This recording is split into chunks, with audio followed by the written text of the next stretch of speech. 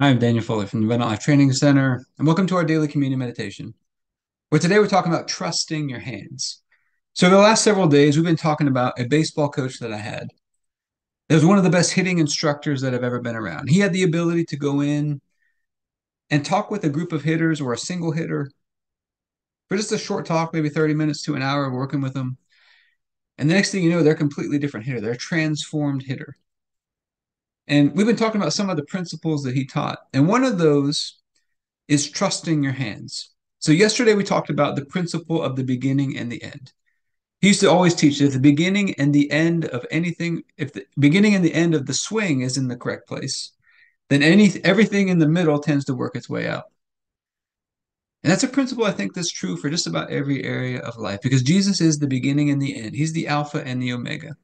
We get the beginning and the end of anything in place. The middle tends to work out. Now, we get the beginning and the end in place. But then there's a middle piece of the swing, and one of the verbal cues that he was used often would be trust your hands. Trust your hands at the point of contact. When you're actually hitting the baseball, trust your hands at that point. And I was just reminded yesterday, I was reading in Deuteronomy chapter 28, I believe it was. And it was talking about the blessings that would come upon the people if God was on their side, if God was for them.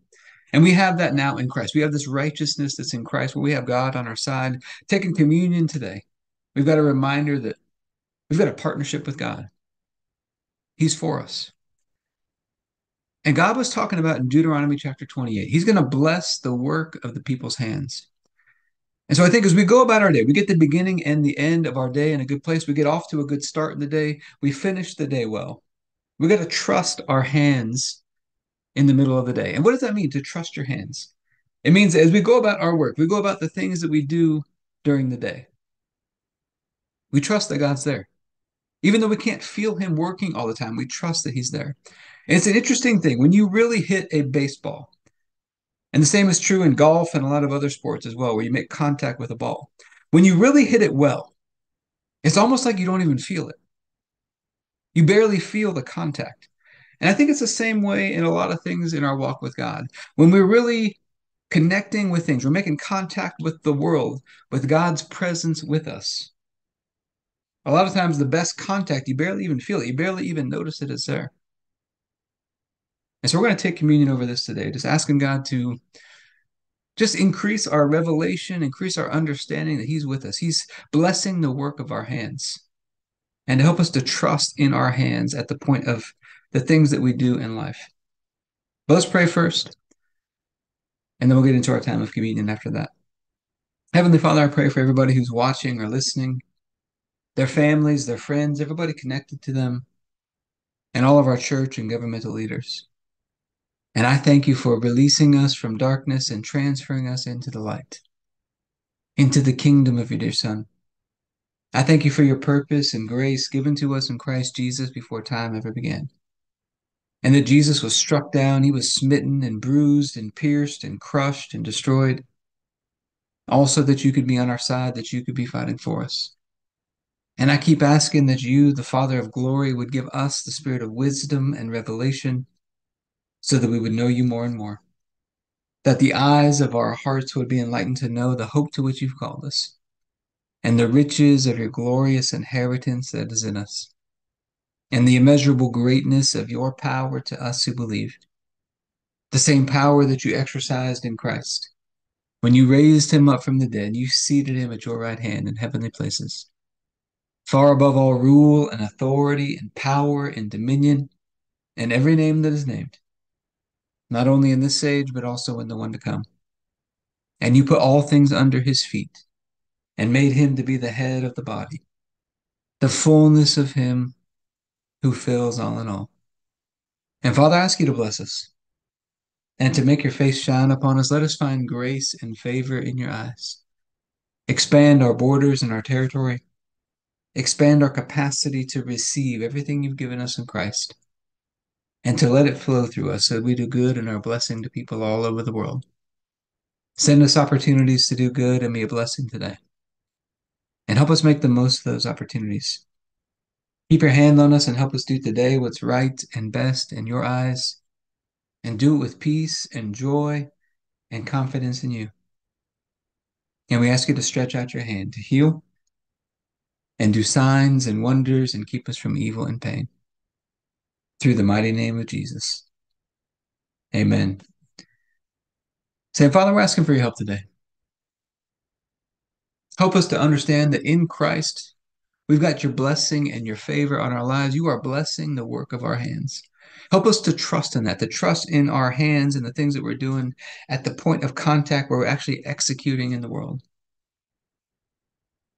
Help us to trust that you are blessing the work of our hands and to just grow confident in that. And we think of the night Jesus was betrayed. He took the bread and he said, "This is my body broken for you. Do this in remembrance of me." God, you laid upon Jesus the punishment that we deserved. And by his stripes you've been healed. He was crushed and destroyed by you, smitten by you, so that we could be right and holy and perfect in your sight, all through his one sacrifice. And you raised him up from the dead, and you seated him at your right hand. And you raised us up together with him, and you made us sit together with him. And we get this opportunity today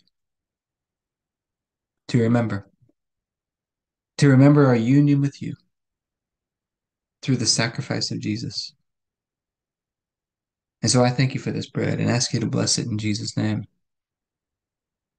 Let's go ahead and take our bread.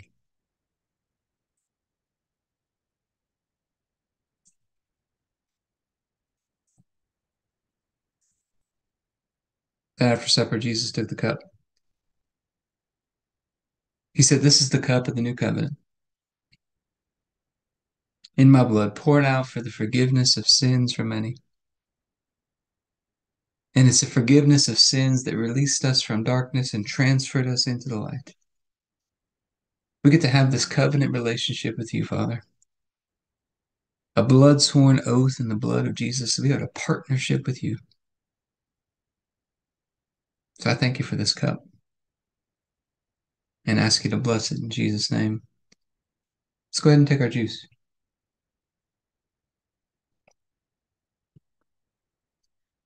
All right, so normally after our time of communion, we talk about some practical application into our health and fitness. So as you're doing your workouts, I want you to keep this in mind. Trust your hands. Trust that the things you're doing, the exercises you're doing, God's right there with you. He's right there helping you to execute those exercises, those workouts with you. Trusting in that. Trusting what we call at the point of contact, where you're actually executing those things, trusting in those things.